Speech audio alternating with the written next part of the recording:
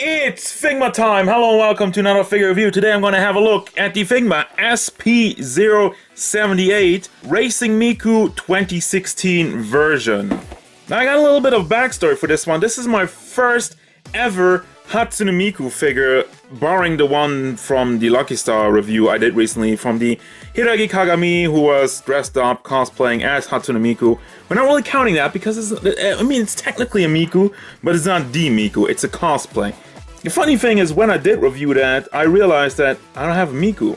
And with Figmas, they've done a lot of Miku figures. They have been like for 100, they have been like for 200, and every year since, what, 2010 or 2011, there has been a Racing Miku. The point is, Good Smile just recently released a statue of the Racing Miku design, and I really like that one for the colorful vibe, the boots and everything going on. But then the Figma version popped up on Ami pre-owned section, and now we're here. The smell of a new figure is always nice, but the mufti smell of a pre-owned figure is not nice, let me tell you. Good thing this doesn't have we don't have smell-o-vision. Miku stands at almost 13.5. Almost just shy of it, but I would say like 13.2, 13.3. Really to the top of her head, which means overall about 5.5 inches tall. As I've already mentioned, the main feature of this figure is the paint job and overall the coloring. You got I'm gonna start off at the bottom. Usually I start off with the face, but I really love the red boots that kind of go into the orange tone, and really even yellow tips on the boots themselves, and the heels. Really nice, really vibrant, and I really like the transition. And over here with the, what is it even? Is it like a stocking boot combination? I don't really know. We got some blue, we got some light blue, we got some less light blue, some more light blue, we got some yellow, we got some orange. We got the colorful lines going down her dress, the Good Smile Racing logo. And actually what's under her dress, let me see if there's some more detail. Yeah, there's actually some more paint. Dress is hard plastic. That's weird. I got the pantsu, well not really pantsu, more like hot pants. And actually, yeah, the line goes up over there, and here you got like just a red line. Kind of like a garter belt thing going on down there. So yeah, the left side of the figure is like all red, and I just realized that there's a theme going on. You got like all red on this side, and you got like the colorful blue and red tones on the other side. And of course the hair. The hair is just crazy. You got some red over there, some more red strains going down. The very nice and colorful tips. Also, fairly hard plastic, and it does get a little bit see-through at the end over there, but I really love this. Blue, yellow, orange, my god. It's like a rainbow in her hair. And we also got this thing coming down from her neck. I don't really know what I call that, but it says Piapro, yeah, whatever. We got some more stuff on the back: Max Factory, Freeing, and Gift, and Ban Presto. I didn't really know Ban Presto had anything to do with Good Smile. And we got another Good Smile Racing on her arm, and it also says Krypton over there. And I think that's it for all the logos. Usually I started off with the anime eyes, but we're keeping that one for last this time, but it doesn't mean that it's bad. No, quite the opposite. Look at all the detail, look at all the stuff that's going on. We got like the greenish from the dark going into the light, and just like this little stripe over there.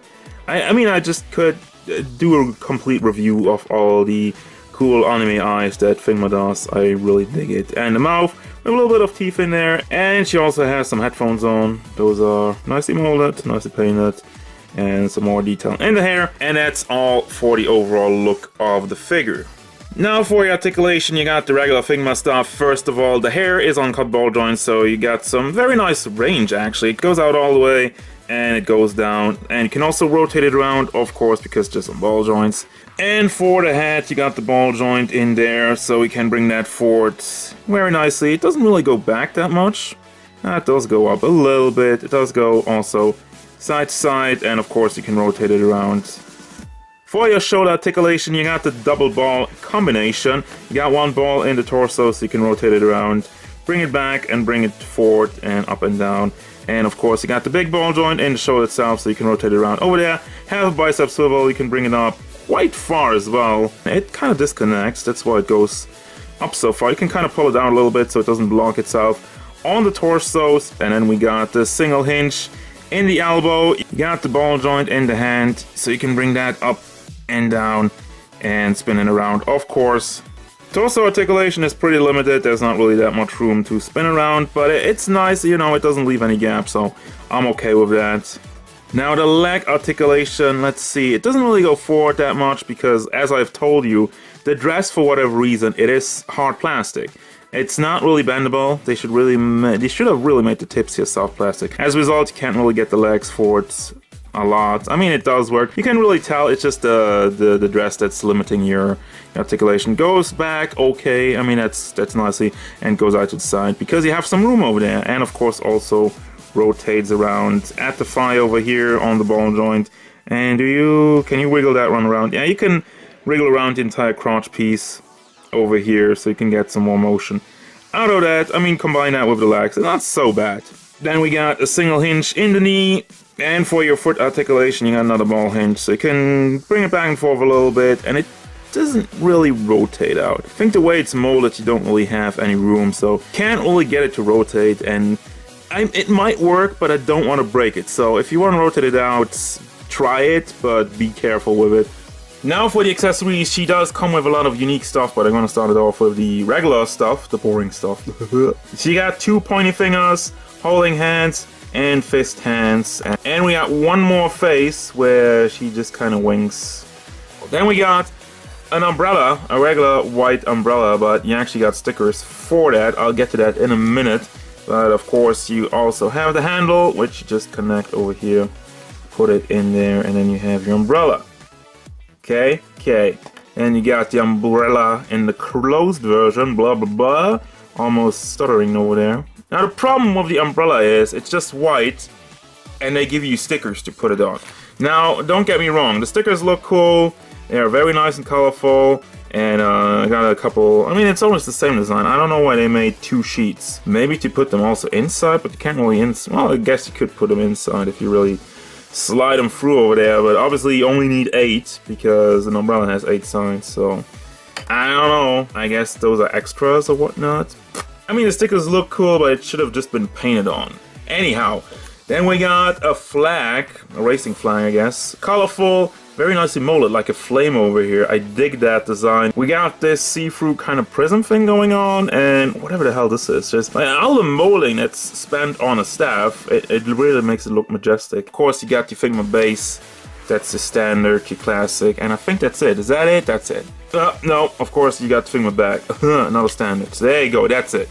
And that's gonna bring me to the final thoughts. What do I think about this figure? Guys, I really like it. I'm really happy with this figure. As I mentioned even before I took it out of the packaging, I love the design, I love the colorfulness, like in the boots and in the hair, and all the stuff that's going on over here. And I think where she really excels is that she brings some very cool new accessories to your Figma collection. You got the flag, you got the umbrella, which of course it only has stickers, which is a bummer. And speaking of bummers, she is a little bit limited in the articulation because of the dress being hard plastic, and that's a minimal problem really. As we've seen, the leg articulation is still pretty good, and I mean, yeah, overall I do recommend this figure if you can still find her. The package is great, the paint job is great, very colorful, cool design. I said that like a million times, but there you go. I'm just gonna end it before I ramble on some more. So as usual guys, thank you very much for watching. Don't forget, if you enjoyed this review, hit it up with a like and subscribe to the channel so you can stay tuned for more figure reviews, gameplay stuff, and whatever Hatsune Miku wants. Thank you.